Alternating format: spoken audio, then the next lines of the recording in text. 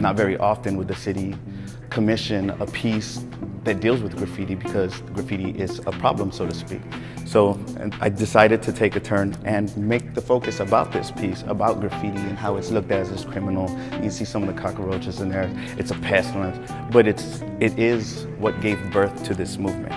So you have to acknowledge it as an art form if you're going to appreciate what came after. A lot of my personal work speaks on more personal issues with culture and those community issues that I grew up facing that I want to express to let people know that they're not alone and there's other people like ourselves that are going through certain struggles.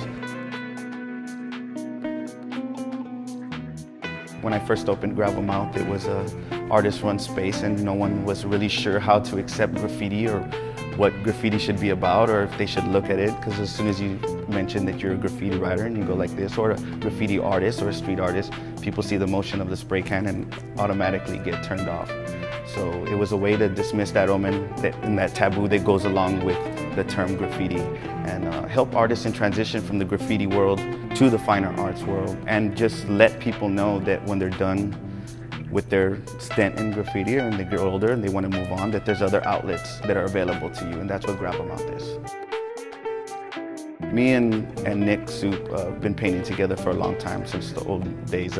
He actually got me off the wall and put me on canvas and gave me one of my first shows, which opened me up to the whole art scene and gallery scene.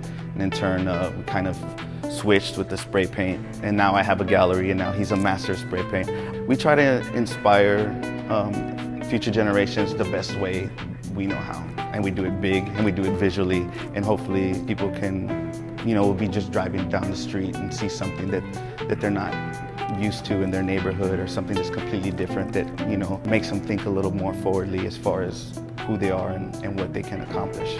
We wanted to create large work from there forward. We wanted to create large work to inspire other artists that will then create large work, and then other people, and have San Antonio be as colorful as possible, at some point. And it seems to be heading that direction at this moment, so it's pretty exciting.